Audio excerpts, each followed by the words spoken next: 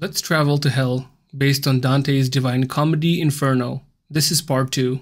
In the poem Inferno, we join the poet Dante being guided by the Roman poet Virgil through the 9 circles of hell. In the 5th circle, called Wrath, souls that were easily angered or sullen are punished. Angry souls are forced to fight each other, and sullen souls are submerged in mud where they choke on their own anger. The 6th circle of hell is called Heresy and marks the beginning of lower hell. Here, the souls of heretics, or people who denied the course of Christianity, are trapped in flaming hot tombs.